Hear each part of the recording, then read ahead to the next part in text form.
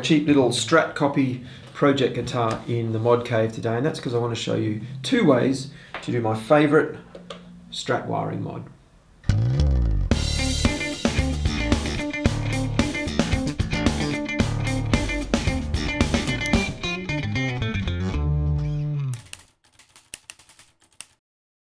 So this is my Casino brand Strat copy project guitar. I don't think Casino has anything to do with Epiphone Casino. I think it was just an Australian brand from one of the importers here. I could be wrong. It was very cheap. I bought this for 80 bucks, which is about 60 US or 50 pounds.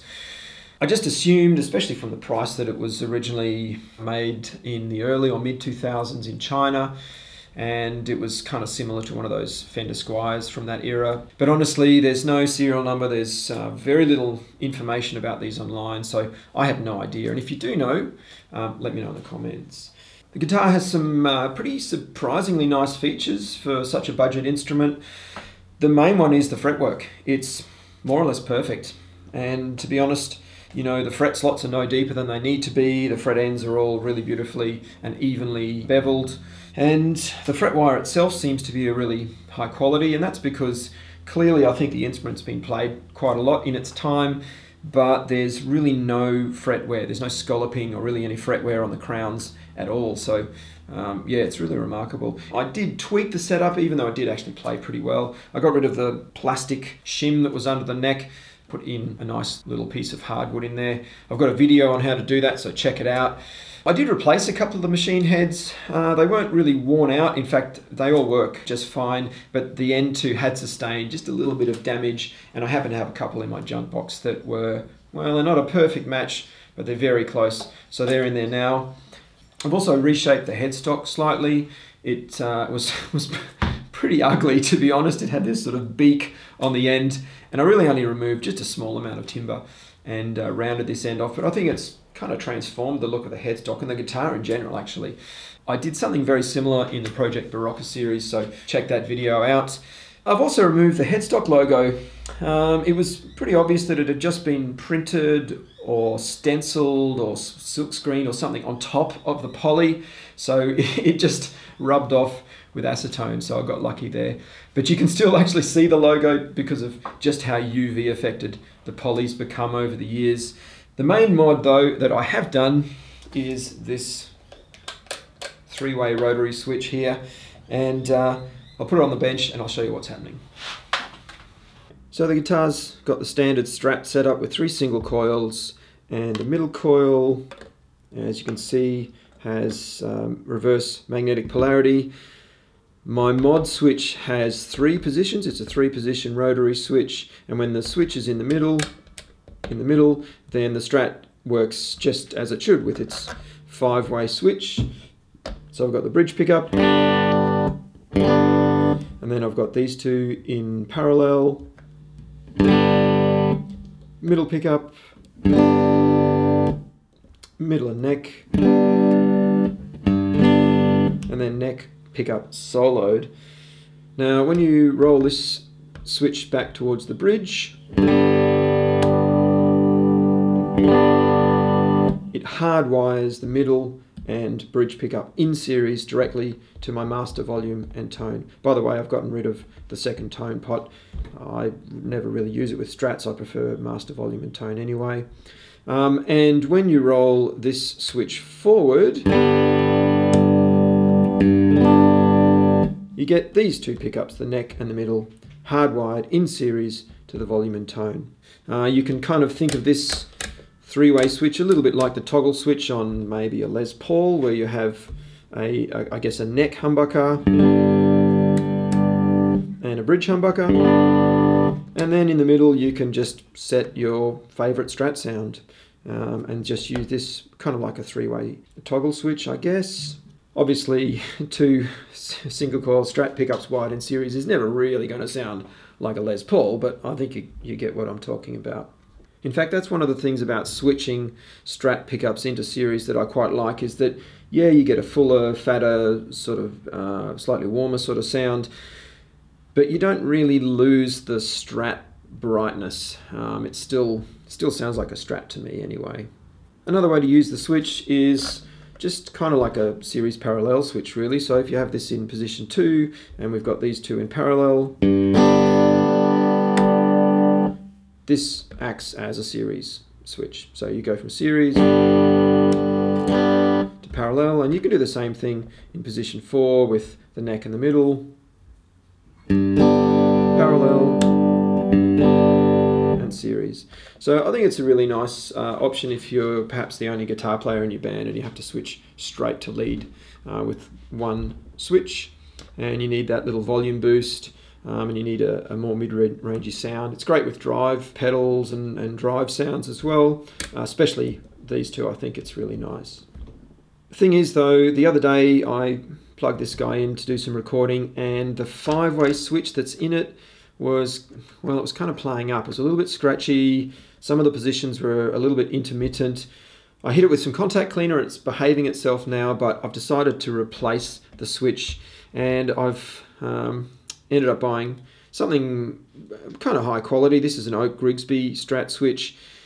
It wasn't really that much more expensive though to get a 5-throw Strat switch. So we all know that a standard Strat switch, like this poor old crusty thing from my junk box, we all know that it has 5 positions, of course, but a standard Strat switch with 8 lugs really only actually has 3 throws. So 3 output terminals for the switch, or input terminals, I guess, depending on which way you're wiring it, but I think you get the picture. It has 8 lugs because it's got 2 poles and 4 lugs on each pole. Whereas this switch that I've bought, you can see actually has 12 lugs all up. It's got 2 poles, 6 lugs on each, and each individual position is an individual throw. So it is a true 5-throw switch, and this allows me, if I switch out the rotary switch for a 2-way rotary switch, it allows me to rewire this setup with a slightly different functionality. So honestly, I think there's pros and cons with both ways of doing it, but I decided to do it this way to show you another option. So this is the way the guitar is wired right now. I've got my standard 3-throw 5-position Strat switch, and I've got a 4-pole 3-throw rotary switch. You can see I'm actually using all 4 poles of the rotary switch. It is a little bit fiddly to wire, but it's a pretty cheap mod because you really only have to buy the switch. These you can pick up for a couple of bucks if you buy them from overseas, or even at retail here in Australia. I can pick them up from an electronics shop for under $5. So it's a pretty nice cheap mod. This though is how I'm going to rewire the guitar today, now that I've got my true 5-throw Strat switch. I'm actually using a 6-pole double-throw rotary switch, but I'm only using 3 poles of the rotary switch. So you could potentially do this with a toggle switch, for example, and I've also created a diagram for that. I'll put all 3 of these diagrams in a PDF on my website, so check it out. So this wiring has the same 2 extra sounds, the 2 series sounds, but the functionality is a little bit different, and well, slightly simpler sort of functionality, I would think, and wiring itself is a little bit less fiddly to do as well. But look, I'll go through the pros and cons of both wirings later in the video.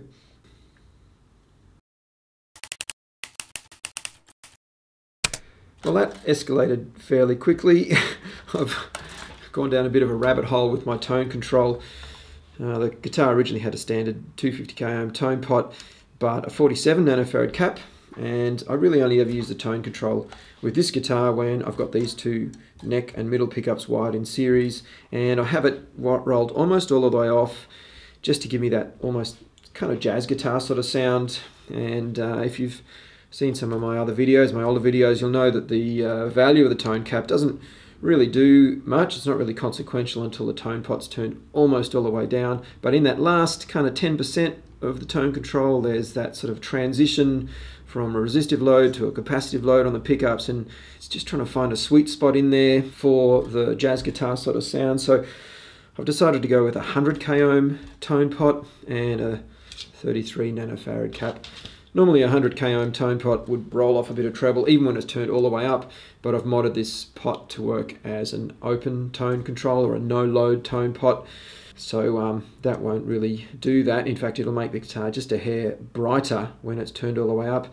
And by having a 100k ohm pot, it means that that sweet spot is kind of spread out over more of the pot's sweep, so it should be a little easier to find. Now, if you're planning to wire this up, there's a couple of considerations. If you're going to try and wire something as complex as this switch with that sort of heavy cloth coated wire that pickups often come with, then forget it. It's just going to be too thick and difficult to do.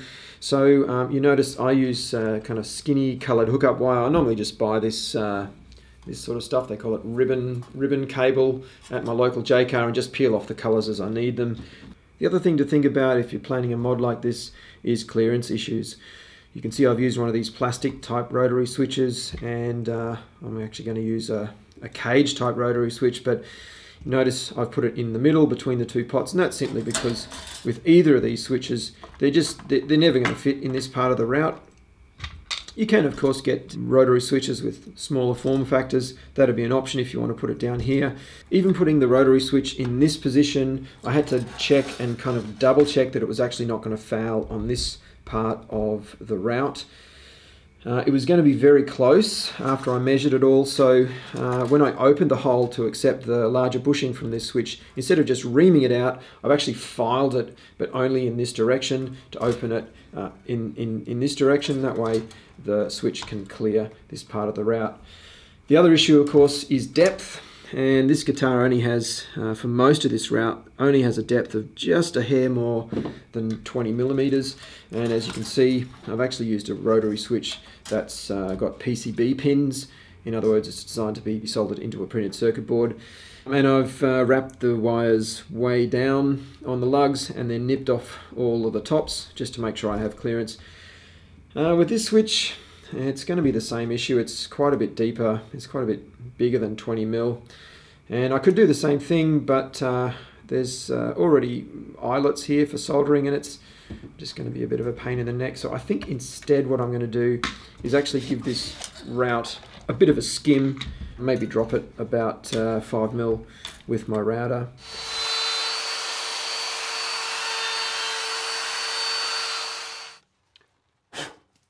Well, it feels too heavy to be basswood, like so many of the Asian-made guitars, and there's a bit of grain there. It really looks like alder to me.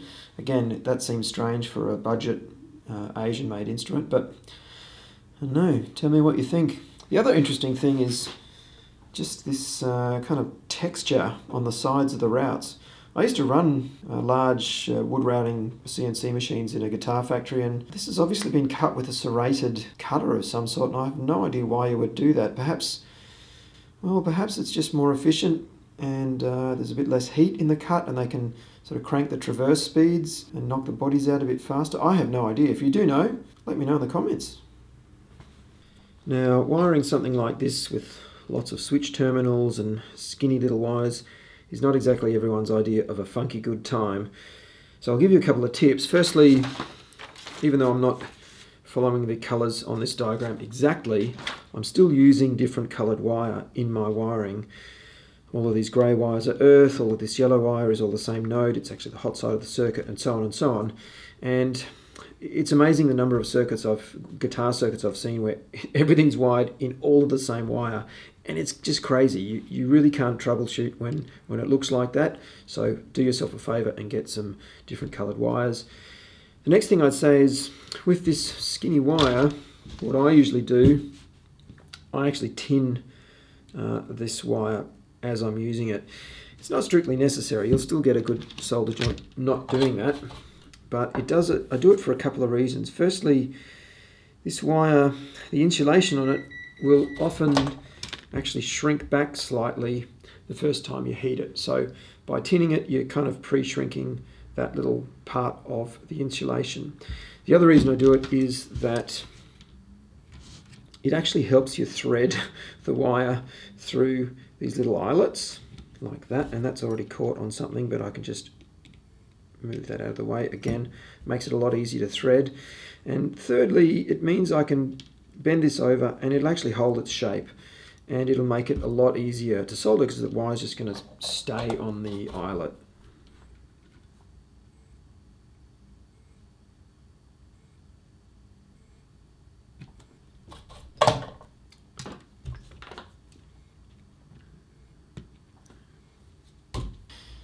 The other thing I'd say about soldering up to these old-fashioned style switches, this might be tricky to catch on camera, but these terminals actually have two contacts. They're almost like a little pair of pliers, and they're spring-loaded, and they kind of squeeze the central sliding contact from both sides. And if you're careless with the iron, the solder can actually flow down the terminal and block that contact, or even if it doesn't block it, it can actually limit the way it sort of springs back. And I don't think there's any coming back from that. I think even the strongest desoldering pump is not really going to clear that properly, and you've basically ruined a very expensive switch. So I'll show you the way I solder these. I actually twist the wire around the top, and then I use this guy, which is an aluminium heatsink clip, and just get that down low on the terminal. It doesn't have to be both sides, just one side will do. And that'll stop the solder from flowing down and potentially ruining the contact, but essentially ruining the switch.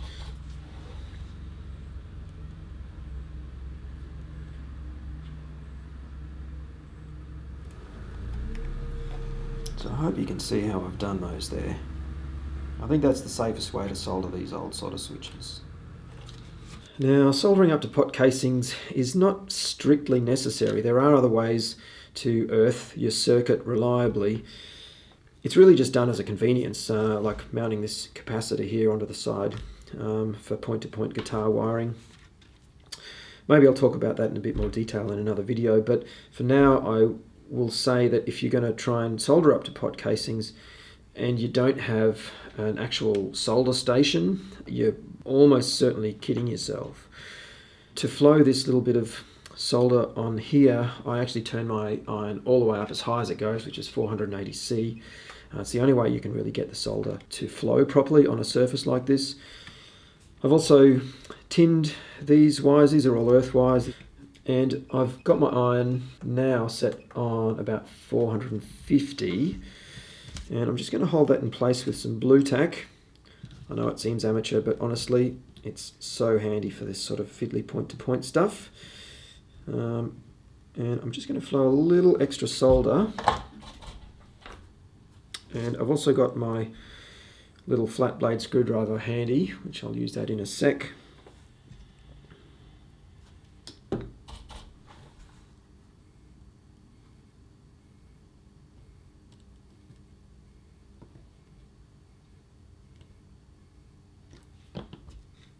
And I'll just press that down into place while that solder cools.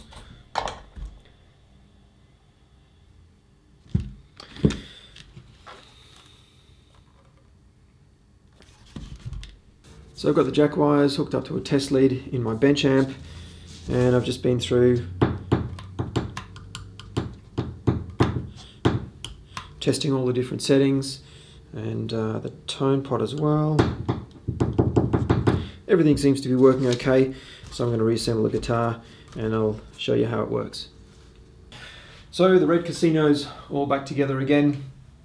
I should mention that if you are replacing an Asian-made Strat switch with something like an Oak Grigsby Strat switch, you'll also have to order a switch tip because they're different sizes and they're not compatible. I got a black switch tip with mine, and that's because I'm actually gathering up some black parts for this guitar. I'm going to mod it so that it's kind of black on red. I think that'll look pretty cool.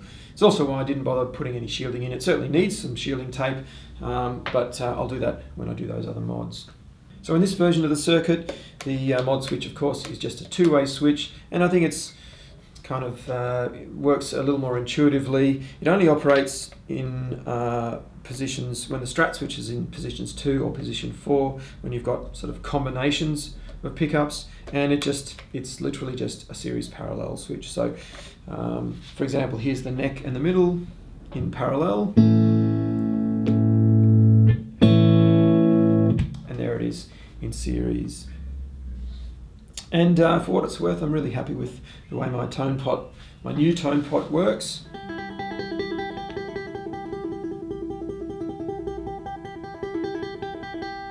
It seems to roll off the treble quite gradually and kind of evenly through the sweep of the pot. Let me know in the comments if you'd like to hear more about what the heck I was doing with all of those wires on my guitar and what my test rig was and the processes I went through to choose those parts for my tone control. So I guess the advantage of this second version is partly a simpler functionality. It is literally just a series parallel switch, and it seems a little more intuitive to use, I guess. It is also slightly easier to wire. The rotary switch, you're only using 3 poles of the rotary switch, and it's only has 2 throws. And because of that, you also have the option of some other switches. If you're not into rotary switches, or you don't have room for one in your build, then you could potentially just use a mini electronics toggle switch. You could use a Fender S1 switch, which is one of those little push button things that in the top of the pot there. And I guess if you're building something to look real retro, then you could even get a chunky electronics toggle and kind of dress it up by grafting on a plastic switch tip. The downside, of course, is that these Oak Grigsby switches, well, they're not that cheap, and you don't really have the option of a second tone control with this switch because because you actually wire to both sides of the switch, both poles of the switch. If you really have to do it this way and you also want a second tone pot, you do have an option, and that is to buy a 4-pole strat switch. I think they're called a super switch or a super strat switch, something like that, but they do exist. With the first version of the circuit, I guess the main advantage is that it's nice and cheap. You don't have to replace your strat switch. And since you're only wiring to 1/2 of the strat switch, or 1 pole of the strat switch, it leaves the other pole free if you do want to add that second tone control. The flip side, though, is with that first version, that rotary switch is actually pretty fiddly to wire, I must say. And if you're not into rotary switches, then you're kind of out of luck because, well, I'd be very surprised if anyone makes a toggle switch with 4 poles and 3 throws. As I mentioned, I'll put all of those diagrams in a PDF on my website, so do check them out and let me know if you had a go at wiring them with your project guitar as well. I hope you enjoyed the video. If you did, please like and subscribe, and thanks for watching. I'll see you in the next one.